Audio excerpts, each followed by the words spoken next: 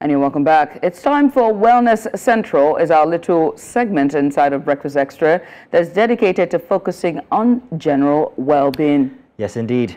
Now, on Wellness Central, we cover a wide range of topics related to physical, mental, and also emotional well-being. And today on the segment, we are raising awareness on Parkinson's disease. Yes, indeed. And we won't be doing just that alone. We're going to be joined in the studio by two of our guests. One of them is John Akinola. He's the Senior Programs Manager at Adewunmi Desalu Parkinson's Foundation. We're also joined by a Parkinson's advocate, and that's Empress Priscillia. She's also a member of the Adewunmi Desalu Parkinson's Foundation. Lady and gentlemen, thank you so very much for joining us. Thank you for having us. First off, let's get to understand exactly, and of course our viewers out there would like to know, what Parkinson's disease really is. Okay, thank you very much. Parkinson's disease is a neurodegenerative disease. It affects the brain. By that, I mean there is a substance in the brain we call the dopamine. The cells in the brain produce this dopamine. And once the cells start reducing the production of dopamine, some of these symptoms of Parkinson's start setting in. So there are so many characteristics of Parkinson's. By that I mean symptoms, motor symptoms and non-motor symptoms. And the motor symptoms could be slowness in movement, shaking of hands, stoop posture, lack of facial expression. It could be non-motor symptoms could be what's the name? Sorry, please. Okay. Yeah, no problem. Yeah, constipation. We'll come to you. Yeah, constipation. It could be constipation. You could have anxiety, depression.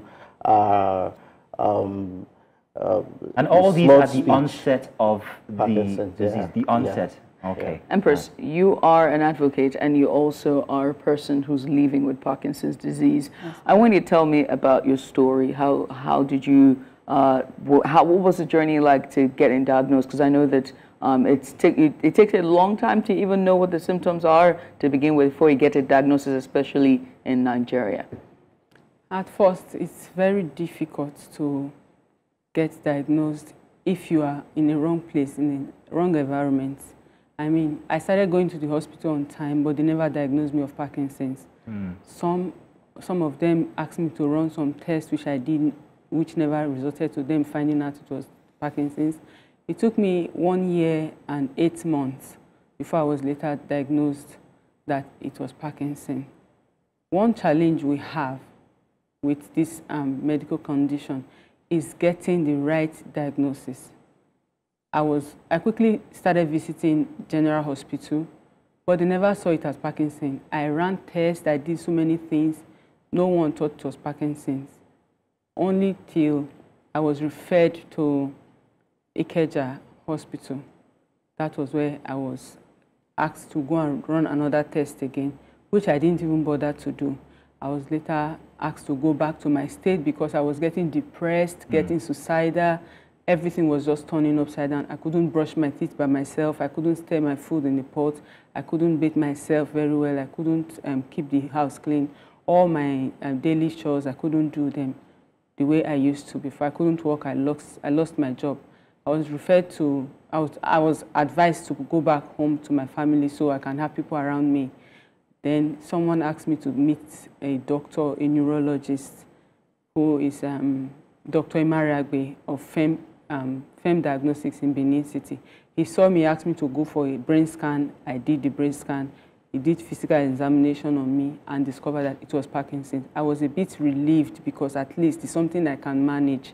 It's not something that does not have medication. It's not something that will just lead to death immediately. There are some ways one can really manage the Parkinson's. So. Priscilla, Empress, in that time before you were diagnosed, I'm sure, or what was it like, you know, being able, because you said you couldn't clean, you couldn't cook, you couldn't even do your daily chores. Was there stigmatization as well in that period before your diagnosis? Yes, there was, because I'm very young and they don't expect me to be walking slowly. They don't expect me to be shaking. They don't expect me to be acting like an old woman or something. I lost weight, appetite, can't focus very well.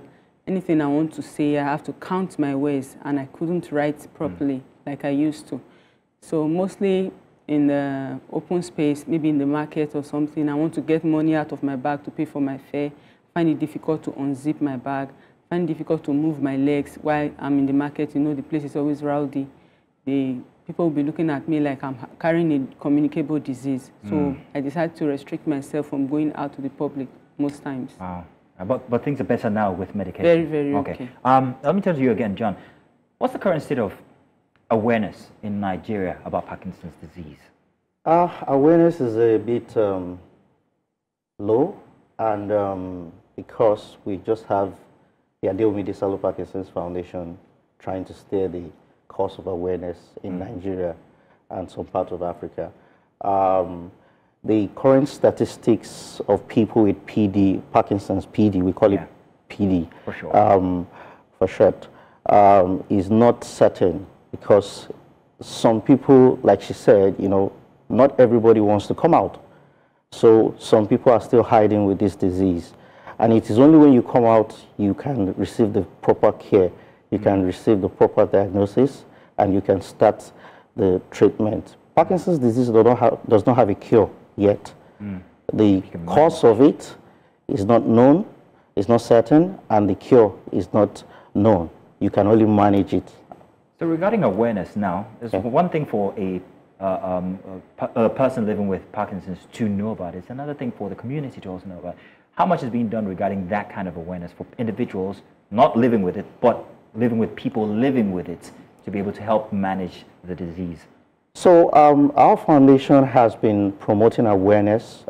We started off in 2022, and we have been trying as much as possible to reach out to as many hospitals, through media channels, through local communities, do awareness in homes, in religious settings, just to ensure that we reach out to a large number of people, because Parkinson's, the way it is characterized, many people believe that it is for the people in the older age, from 60, 50 and above.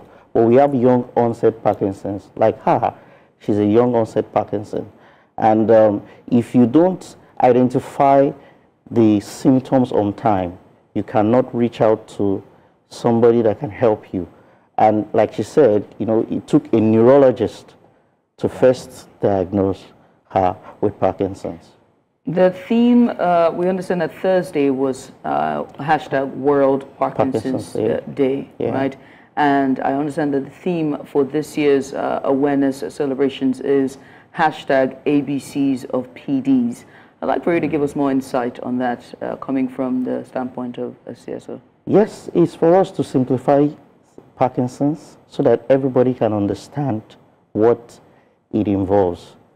The simplicity in the symptoms: if you have shaking of hands, if you have slowness in movement, if you have constipation, finding it difficult to swallow, so many symptoms is attached to Parkinson's. And if you start seeing those symptoms, it is expected for you to visit the clinic or see a neurologist, because they can easily diagnose you within 10 minutes. Oh, wow. A neurologist can diagnose you what a general doctor can take.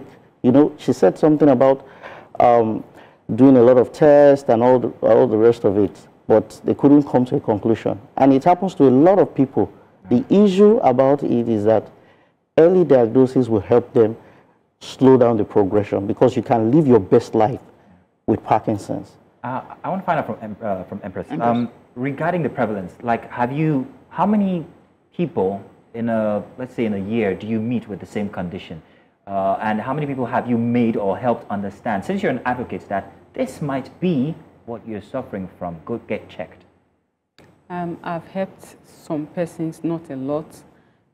Anytime I see someone walking by on the road and I see the way the person is moving, you see that shaking or no Symptoms, shaking, all of that. The movement, the stiffness of the neck, and some other things, I just walk close to the person and ask questions.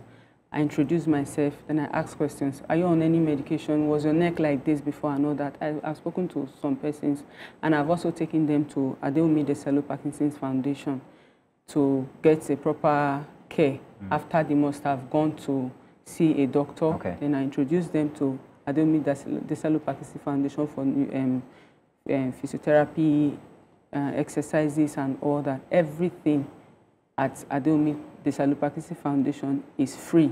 So I introduce them down there. Some of them will think they don't have the money. They don't. I just tell them, encourage them to come. When you come, you see what's happening over there. I'm also having Parkinson's like you. Yeah. That's after knowing that what they having is Parkinson's. There are many people who do not know. There are many people. Some of them they go to the church. They want deliverance. Some of them are on the mountain. I know of somebody. I'm still begging her, convincing her. She's taking the medication. Her doctor. She has seen a doctor, but she needs physiotherapy exercises and all the counseling and all that we are getting at ADPF. But she insists it's an attack. Somebody threw it to her from her husband's side and all that. So I'm still trying my best to convince more persons. Right. I'm so glad she said this, because there's also the factor of culture in our mentality, and the social, cultural factors that are there. Yeah. Adewunmi Desalu Foundation, I think, is one of the first and only, maybe, that has been championing Parkinson's. And when you look at Empress, she doesn't really show the symptoms, right? She doesn't have the jitters. She's not shaking. Her voice is quivering. She's sitting. She's talking, walking. And that's all because of the free counseling and everything else that you do at Desalu. But what are some of the challenges that you have faced? Well, one of the challenges is funding to run the organization. As a non-governmental and not-for-profit organization, she has mentioned that our services are absolutely at no cost to the people that we work with. Funding, then two, people accepting the fact that they have Parkinson's. If you accept the fact that you have Parkinson's, you can, open up, come around, and we can provide the proper referral. We don't diagnose because we are not the medical institution, but we have database, and we refer people to the clinics with neurologists, more especially Lagos Teaching Hospital and University Teaching Hospital. So some of the challenges cuts across different demographics, because the elderlies, some of them say, okay, it's old age, I don't want to, the young people, nothing is wrong with me, you understand? And all of this affects people coming out. There are quite a number of people with prevalence studies. There are quite a number of people that have Parkinson's, but they've already termed it as another ailment, maybe old age or something.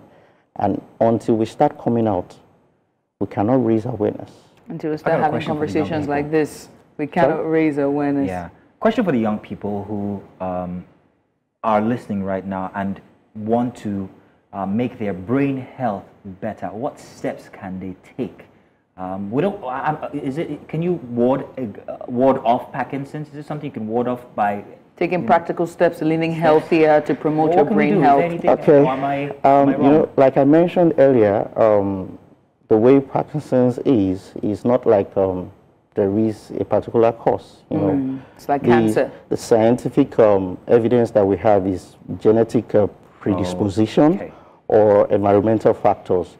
However, she mentioned something that we all need to be doing: exercises, regular exercises. Actual exercises. Yeah, Mazino, real actual exercise. Move your body. Yeah, Mazino, move your body. I'm going to take your advice on that. Mazino, move your body. Because I live a very sedentary life. And even when I'm going from home here, I'm inside the car sitting down. That's not exercise. No. But exercise is an actual, well, I don't want to say deterrent, but it's an actual factor that we could use to help stimulate our brain health. Yes. That is so strange, because I thought perhaps maybe something else that involves activating the brain itself. Like our center, we have a low-impact gym. We have boxing studio named after Muhammad Ali, who had Parkinson's before he passed. Yes, true.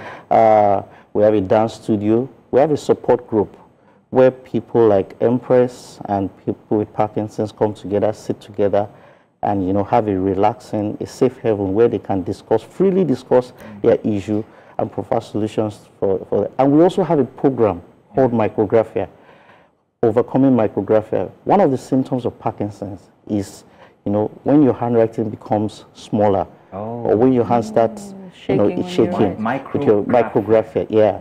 So we have a program, that we do for the member, and that program helps them, You might want to share your location as well for Adewunmi, Desalu, Parkinson's, and also would you be taking contributions as well? What is like when it comes to, you said there's funding issues, so please share all those details, we're more than happy. Okay, our website is www.desaluparkinsonsfoundation.org, and you can reach out to us on any of the social media handles at adpf.org. Our center is at Surulere, Alaka Estate.